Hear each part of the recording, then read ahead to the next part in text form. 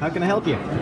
Okay, we had this idea for seniors and for them to, like, a reminder for them to take their pills on certain days at certain times. We came up with this idea to have like almost an automatic pill case. So every day of the week it like opens automatically, and we're going around to the different places to see if they would have the technology to make it, and how different ways how it would be like powered and how it could work. With something like that, you could probably start by prototyping using tools like a Raspberry Pi, Arduinos, some like robotics kits almost. I'm Jeremy McCurdy. I'm the game development manager at Red Space. So I'm responsible for a team of developers and artists to create different types of games for various media clients like Nickelodeon, Sesame Street, Cartoon Network.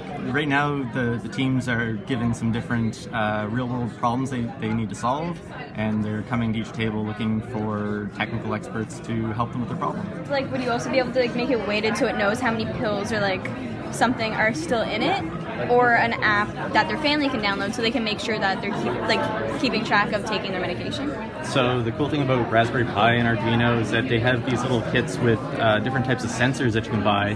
The one thing I've been trying to get across to a lot of the students is communication. Technical skills are really important, but the ability to actually talk and communicate is essential when you're talking in technology. We operate in team environments, so being able to get your ideas across is really important. Thank you. No problem. It's kind of crazy. They're coming along really fast. Like these kids are very smart. They're very enthusiastic.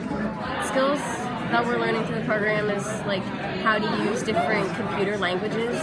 Definitely some more team building and problem solving skills. Like taking videos and like designing websites and all that, and also creating a project with other people that I don't even know. So yeah. Going into this, I thought it was like IBM, and like coming here, like I see like how much more companies there are and how much more opportunities and how much different paths there are within the technology field. IBM's part is as an industry partner where we provide mentorship, we provide input into curriculum, we'll work closely with the students in the classroom, and in the future we will offer the paid internships as well as first in line job opportunities. So we see this as a way to really contribute to the workforce of the future. I want to be like a cybersecurity analyst. I went over to Cove, and I was really interested in the technology that they were using to map the bottom of the ocean floor.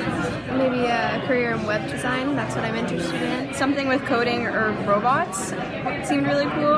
I'm seeming to really enjoy the program. Code breaking, so finding the errors in codes, finding the bugs. Computer programming and website building.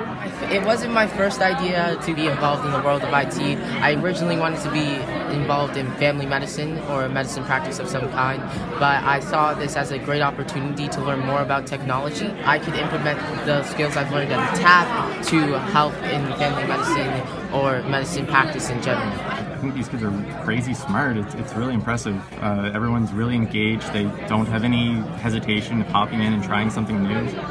I'm really excited about the program. Before I was in the TAP program, we did use technology, but not in the same way that we use it now. How to use our technology to our advantage.